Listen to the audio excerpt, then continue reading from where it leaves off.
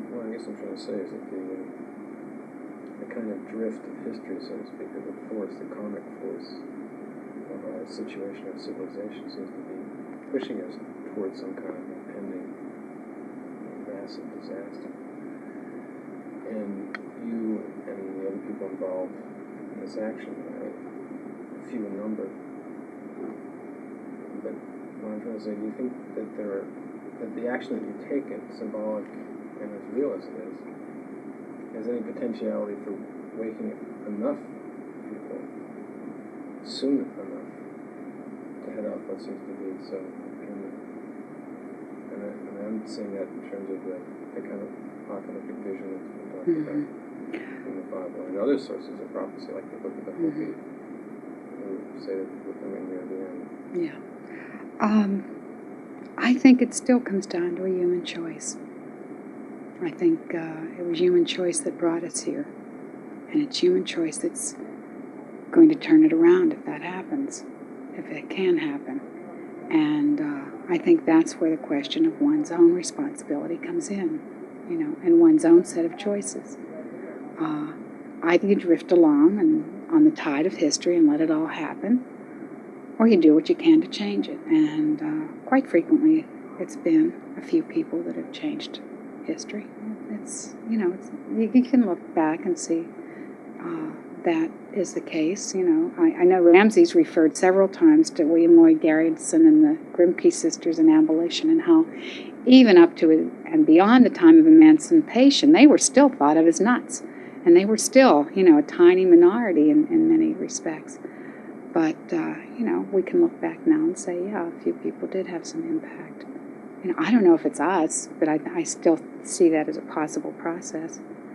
Sort of what the prophet Micah said, that in the last days they shall turn their swords into plowshares. I thought that's an interesting qualification. Yes. That's not until the last days. The last days, yeah. And then the they is an interesting pronoun, too. Who is that? They is we, I hope. All of us. We're trying to turn our cameras and plowshares. Beautiful idea. Well, some kind of enlightened potentiality in terms of meaning, which is something that, well, unfortunately, is pretty rare, actually. I mean, it's as rare as your action. Sure. The media's sucked in, you know. They're caught within their own limited perspective, too. Maybe tell us a little bit about your perception of the court and the judge. Well, I don't like to lay a number on the judge. Probably as an aptitude, it's given us as many opportunities and has made visible, you know, some of the insanities of the courtroom situation. It's widespread, not simply taking place in his courtroom. So I don't want to lay a heavy trip on Samuel Salas. I think he is not all that different, except he's a little more inept than any court in the nation. You know, there just aren't courts that want to listen to these questions, which are very valid questions to be raised legally.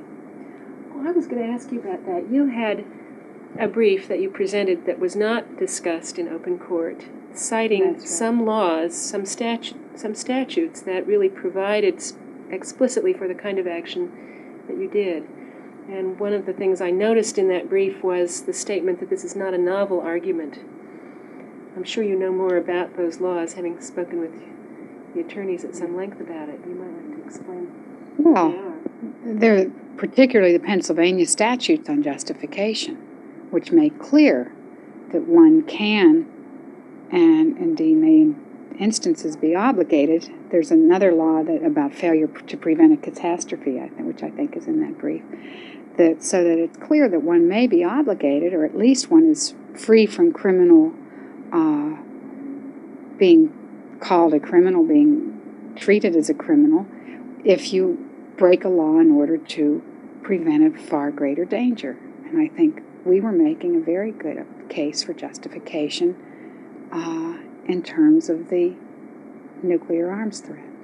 And that was analogous to the example the judge used of the person breaking into a house to save human lives in the case of a fire or a possibly explosive situation. And, we were just saying, open the scale of that to include mass genocide. And then you can get at some point, the sense of what we're talking about. That's what we're all about, trying to prevent. And I don't know what the jurors are doing with that right now. It sounds like they're quibbling over surreptitious and subterfuge, so it doesn't sound like they've gotten the point of that. Unfortunately, because we didn't get to argue the brief and because we didn't get to really put that argument seriously before the court. We suggested it in court, but we didn't get to, put it forward in a very specific fashion that clearly laid out and logically carried the argument through. So I'm sure the jurors hearing that and then hearing the charge of the judge, are feeling at this point, even if they would like to let us go, limited by the law. I think there's another point, too, that jurors are never charged with, and that is the fact that they have consciences, and that no judge can exact a penalty against a jury for finding people not guilty, even if they don't apply the law as he sets it out. That they have a right, as jurors, to follow their consciences. And I think that's a basic precept that, goes back in history as far as John Adams in this country, and William Penn, who, is a very important local figure. In the history of William Penn, there was he was put on trial for, I think, sedition. Well, for meeting with co-religionists, which was against the law, and I suppose it was sedition. Yeah, and the jury found him not guilty, and they were put in jail at that point. At this point, and they knew they would be put in jail. They knew they would be put in jail, and they went ahead and found him not guilty. So that's certainly a clear example of the fact that there is a right to do that. And today it's in case law that they wouldn't, the jurors across the street could find us not guilty, and they certainly wouldn't be put in jail. And they certainly could be acting as conscience. I suggested they needed to be acting not only as community conscience, but conscience of the nation. I was going to say that it seems to me that the strategies that you undertook somewhat sabotaged your own potentiality as far as being acquitted goes.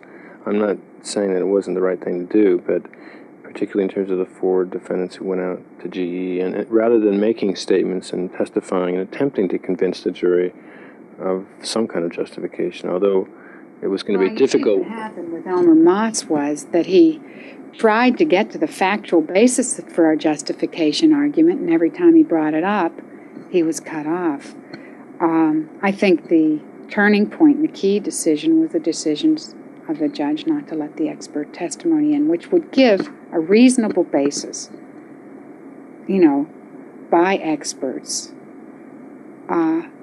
for our intent, for our ideas that weren't simply our own kind of ideas that came out of the sky and out of the clouds, but that there were, very strong logical arguments to put us in the frame of mind, to give us the intent that what we were doing was, in fact, justifiable.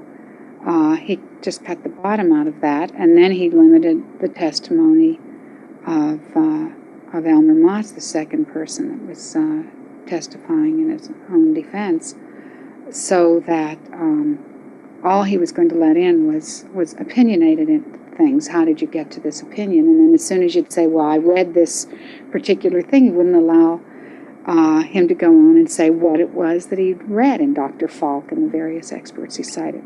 So it became farcical at that point. I just particularly felt that I didn't want to go into that courtroom and give credence to that whole scene and say, yes, this is somehow we're going to plod through and convince a jury, maybe a 1 in 1,000 chance that we would convince a jury based on the very little information they'd been given and the fact that we'd been, cut off at every point. To give credence to that as a judicial process, that was something that we should go along with, I think at that point, was not to tell the truth. So the decision, I assume, was a group decision that you wanted to cut through the kind of absurdity of the court itself and to demonstrate by your action, by refusing to participate any further, that was a statement, that was your statement of truth at that moment. I think Phil put it, I don't remember the exact quote, but he stood up and said, well, this court is just, giving a legal basis for the arms race. That's what every court in the country does. Well, not everyone has, since there have been other instances in which the kind of statutes arguing justification have been invoked. A few only. There's some legal precedent, but I don't think many courts take the international law and the Nuremberg principles seriously. And it really takes some imagination.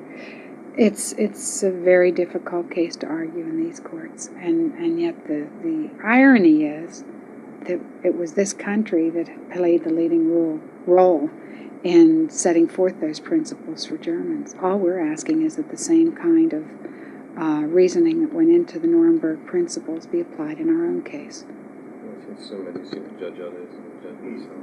Mm-hmm. Mm-hmm. Thanks.